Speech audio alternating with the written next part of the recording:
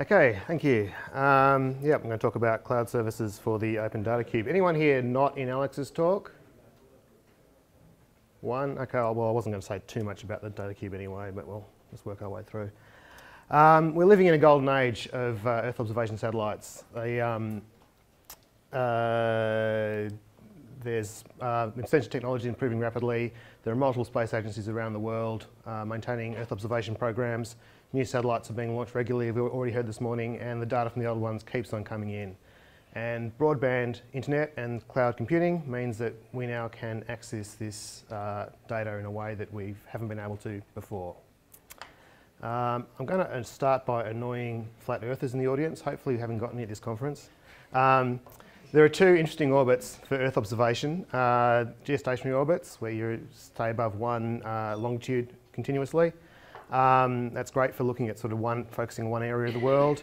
You're a lot higher up, so you can see a much broader bit of the Earth at the same time, but you do only see that 1/3 or so of the globe. If you want to cover the whole thing, you've got to do some sort of circumpolar orbit, where you're orbiting over the top of the poles, and the Earth's sort of covering a little strip each time. The Earth rotates beneath you, and you gradually cover up the whole world with imagery until those stripes overlap. You get a lot of overlap at the poles, not much overlap at the equator, again because the Earth is round.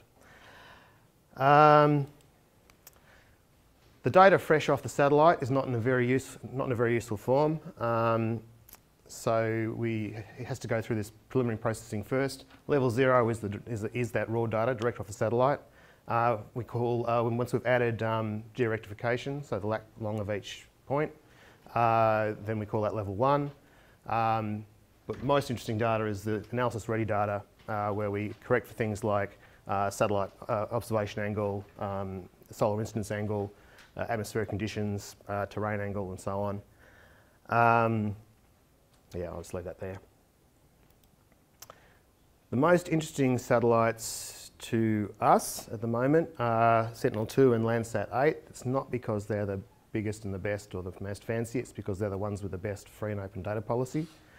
Sentinel-2 is by far superior. It's a 10-metre resolution as opposed to about 25-30 metre resolution for Landsat. 13 spectral bands compared to 9, covers the Earth in about 10 days as opposed to 16. Plus there's 2 Sentinel-2s, so you actually get it in 5 days. But the advantage of Landsat is that we have this program going right back to the 80s with high quality images on the same orbits, so we can do some really nice longitudinal comparisons with the Landsat data. Digital Earth Australia are funding this work. It's a platform operated by Geoscience Australia to manage Earth observation imagery for the scientific community and for the general public. They use the NCI supercomputing platform and also commercial cloud computing platforms, like one in particular. And so, thanks guys for letting me work on this stuff. We had the Open Data Cube. That's sort of the starting point. As Alex told you, it's an open source platform for managing Earth observation data. It's built on Xarray, which, if you're familiar with pandas, it's like pandas for NumPy. So it just adds this extra metadata layer over the top of your NumPy arrays. It's managed by an international consortium that includes Geoscience Australia and CSIRO. And we have outreach programs helping developing countries access and make use of their satellite data through the Cube. But until recently, we lacked a robust open source cloud publishing platform. So we wanted to change that. It was seen as a good strategic thing for the international consortium. At the same time, DEA is pushing data into National Map. Some of that they were doing directly from the NCI, but there was perceived need for the additional flexibility and scalability of cloud deployment. And so that's where we stepped in. The first step, which Alex also talked about in more detail, was COG support. I'm not going to repeat what Alex said, but the team at GA worked on that and did a stellar job. It works just beautifully.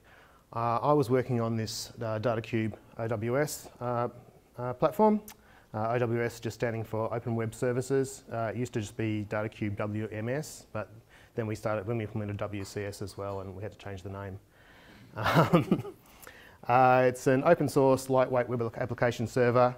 It's written in Python 3, so it can directly integrate with the Open Data Cube. It basically sits on top of the data cube and publishes standard geospatial web service protocols, in particular WMS and WCS. The metadata is stored in a database, but the actual satellite data is downloaded on the fly from S3.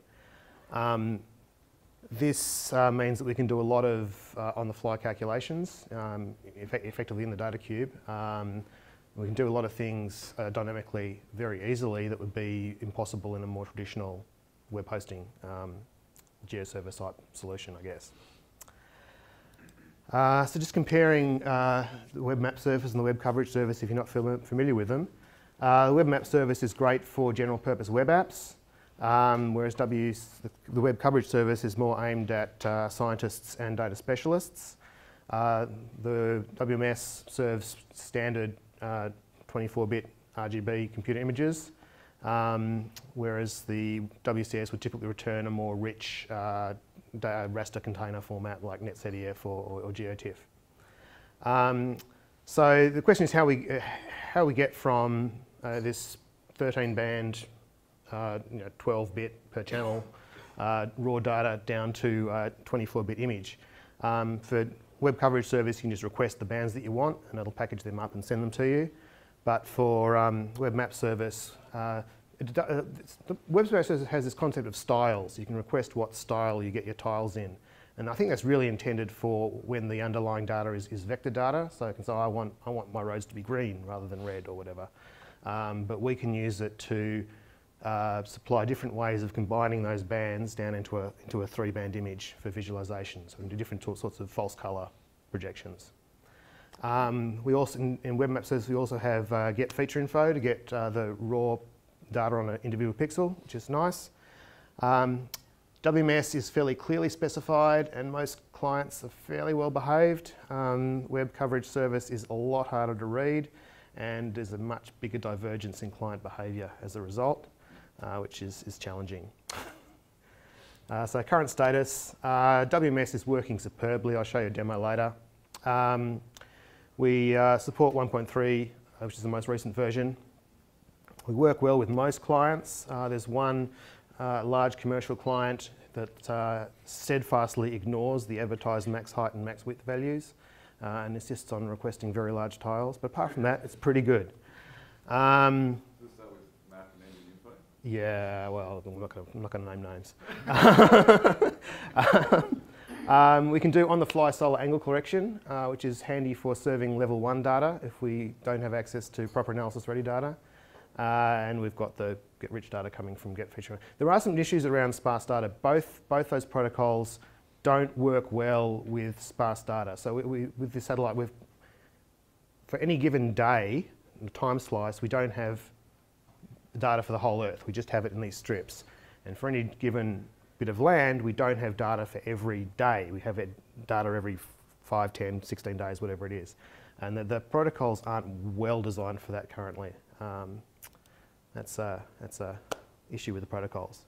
WCS is very much a work in progress. We're working with 1.0.0 because it's the most easy one to read and understand, but we do want to move on to the more modern protocols once we get our head around it.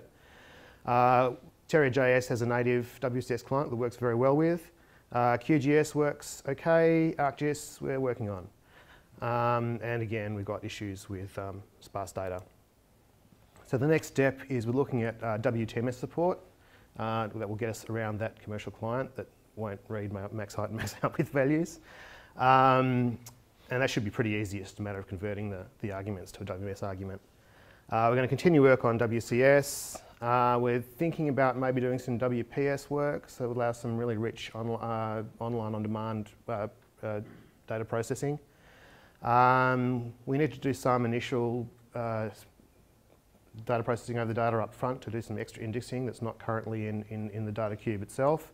We're looking at folding that into the data cube.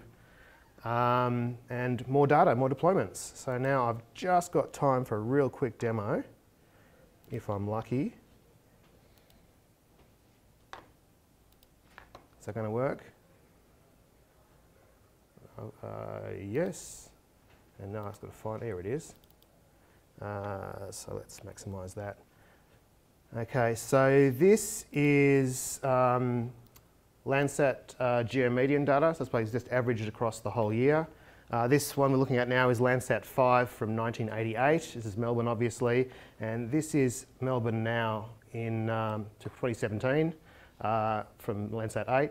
You can really see the industrialisation around the edges and that blowout at the west, and also the development of docklands in there. It's just a nice little comparison.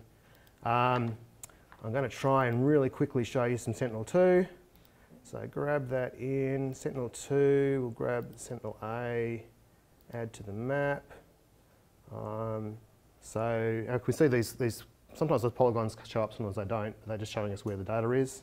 If we zoom in a bit, they'll actually fill in with the overview data. But I'm going to pick out an interesting day I found earlier. So up around here, there's a really fierce bushfire burning there. That's all smoke over here.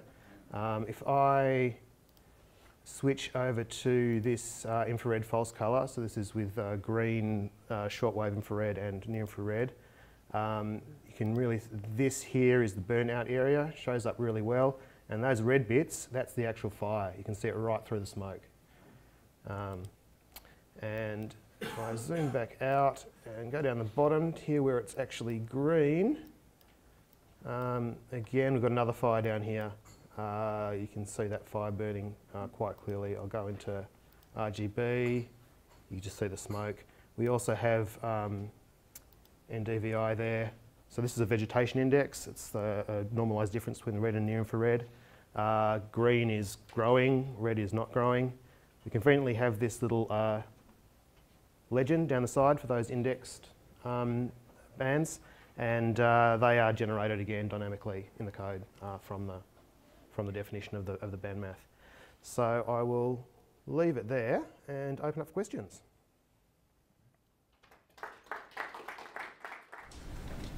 Just a quick question. Does Open Data Cube also have Sentinel-1 SAR data? So DEA is not working with that currently, but as Alex was saying, the Open Data Cube itself is a generic platform. We can certainly index that and ingest it, but it's not something that DEA is currently hosting for these purposes. We've got a number of products based around Sentinel-2 and the Landsat program, but yeah. All those pictures are from my Twitter feed too, so for more pretty Earth observation images, follow me on Twitter. In the next stats slide, you said that you're going to work on WPS. Yeah. Have you thought about WCPS? I'm not familiar with that one. That's coverage processing, is it? Yeah. Yeah. Rusty man. Yeah, right. So we haven't looked at it. WPS is a sort of long-term plan. We've sort of talked about it a few times, and it's always been pushed back in priority, but it's certainly something we're thinking about. Yeah, I have a question that's partly technical and partly political. What's the relationship between the Open Data Cube for AWS system and the Logistic data server? Yeah, so that's a sensitive topic. So essentially we're competitors, really. But firstly, JISC is not open source, and there was a perceived need within the Open Data Cube consortium for a JISC-like product that was open source. So that was one motivation for setting up a competitor, essentially.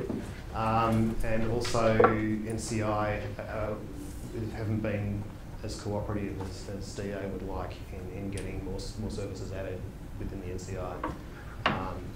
But yeah, it's a sensitive topic, and I've probably already said to